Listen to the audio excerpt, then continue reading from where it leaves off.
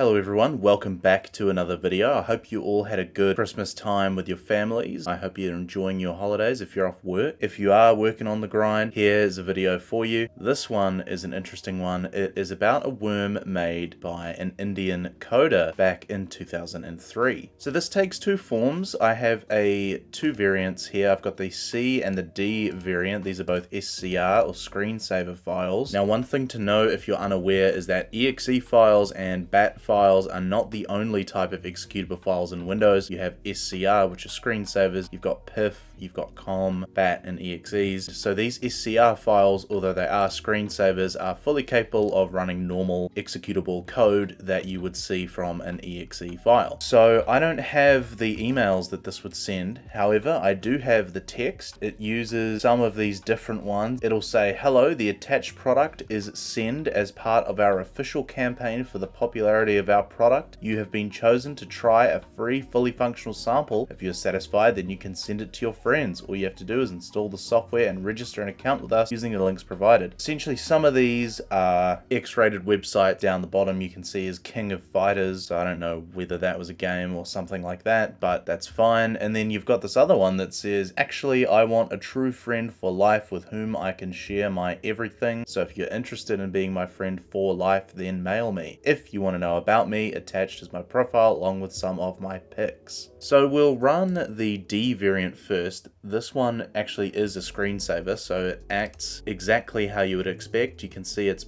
showing this definitely not sketchy at all text all over the screen, and it will shake the screen every few seconds to kind of do the screensaver thing where it doesn't have a static image on the screen. And you can see it goes between this text like "You are so cute today," "I like you very much," "True love," and so on. Move the mouse, it goes away. So nothing seems to be amiss on our VM. We've got Supermium, we've got VLC. We can go ahead and access anything on the disk and it all works fine. So we will run the C variant, which you can see is a lot larger. It's 1.2 megabytes versus, what is this one, 26 kilobytes. So we'll run this and we can see that the cursor has the busy icon, so it is doing something, and then it kind of goes away and you go, well, that screensaver sucked, and you go about your day. Let's have a look at Task Manager, and oh, it doesn't work anymore. That's not a good sign. Let's have a look at some files. So I have some things to show you. So in the Windows folder, if you scroll down, it makes some random text documents, and we have this, like these ones here, I'm pretty sure are all,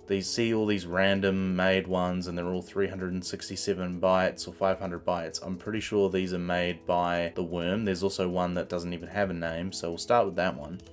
And the author of this one named it Yaha2. Now, not all security vendors use the same naming scheme. I know that most of them back in the day didn't like to name things the way that the authors intended, to sort of dissuade them from doing it for the recognition. Now, F-Secure notes both names, so I'm just going to call it Yaha from now on, even though it is probably Lenten. And we can see the author is HH or H2H at Arkyans.com from Kerala, India, and this is dedicated to all the stupid SW profs that thinks they are the masters. Lol, still I am not a SW prof. Anybody want my service? Sent a mail. Confident in MFC, Win32 API, C, and Visual C++. Lol. To AVs, who the hell named my Valentine worm to Yaha? Stupid AVs, they don't know what my worm is doing. Lol, lol, lol, lol, lol, lol. And he's put these nice dividing lines here.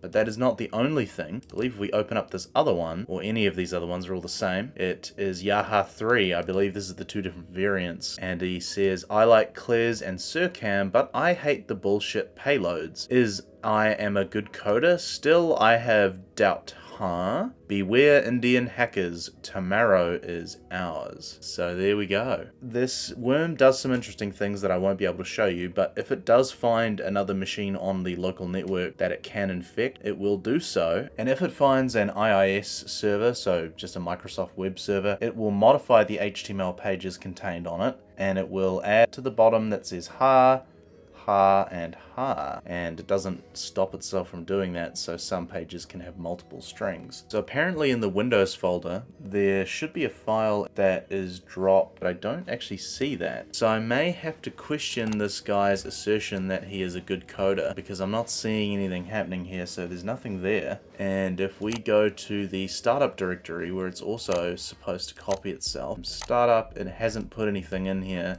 So at the moment this worm is not going to remain memory resident after a reboot. Apparently another thing it's supposed to do is change our win.ini file, which I don't think it would have done. We can try and check, of course. Here it is, and we can open that up. And I don't believe, yeah, nothing has actually been added in here. So it's supposed to put another line in this file to run its dropped file on startup. So it's supposed to have multiple ways that it tries to start up. Another way that it tries to start up and doesn't is in regedit, which does actually work. It doesn't block it. They will be under, I believe it's Windows current version run. And we can see that it hasn't put anything in here. We just have a VMware tools. It has not added anything. It's supposed to be another key that it makes called run service, and that does not seem to have done it either. Can check the Windows NT current version. I don't think, no, it's not even in here.